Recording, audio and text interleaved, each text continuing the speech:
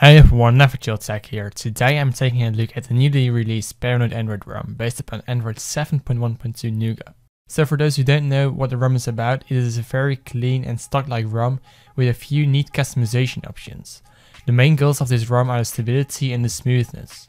This version of Paranoid Android is especially optimized for Qualcomm-based devices like the OnePlus 3, the 3T and the Nexus devices because the ROM is CAF optimized, which means that it works really well on Qualcomm chips like the Snapdragon 820 and the 821. At the moment the ROM is based upon the latest Android OS available, Android 7.1.2. So a few main points of this ROM are the newly updated PI controls, which you can use together with the immersive mode to hide in software navigation buttons and notification bar and instead rely on swipe gestures to move around in the interface. When you activate the PI controls, you can see the date and time as well as your notifications. You can trigger the PI controls from the bottom of the screen or slide in from the side, whatever you prefer. You can also change the theme and accent colors of the UI within the settings menu. So if your device rocks an AMOLED panel, you can select the black theme and save some battery life. The ROM even has Substratum support, so you can change the theme throughout the OS. The ROM comes loaded with awesome wallpapers, made by the same guy that also made the wallpapers for the OnePlus 3 and the 3T. They are all unique and I even use one as my wallpaper as of now. They are all abstract and really colorful, and in my eyes they look amazing. Other little tweaks include that you can rearrange the quick toggles and change the battery icon. You can also get a nightlight mode and the option to use the sRGB color mode.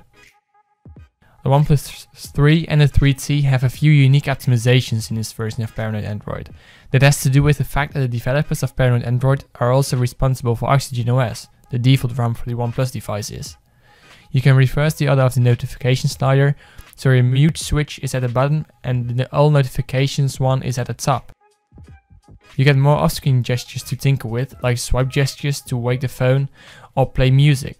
The developers even wrote custom camera software to enhance picture quality.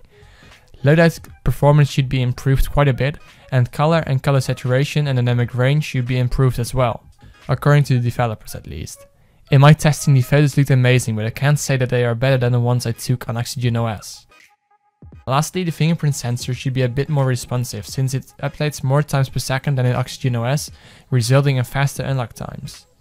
So I highly recommend this ROM, especially if you're rocking a OnePlus 3 or a 3T, since the optimizations for these devices are really great and set it apart from other ROMs. At the moment, the ROM is available for the Google Pixel, the Pixel XL, the Nexus 6P, the Nexus 5X, the OnePlus 3 and the OnePlus 3T, with more devices to come in the following weeks and months. So if you want to know how you can flash this ROM, I will leave links down below where you can find the XDA thread, my video showing you how to flash the ROM, as well as the Google apps, which you will need in order to flash it. So I hope you enjoyed my quick overview of the ROM, and if you have any questions, feel free to leave a comment down below. Don't forget to like the video and subscribe for more videos, guys. Peace out.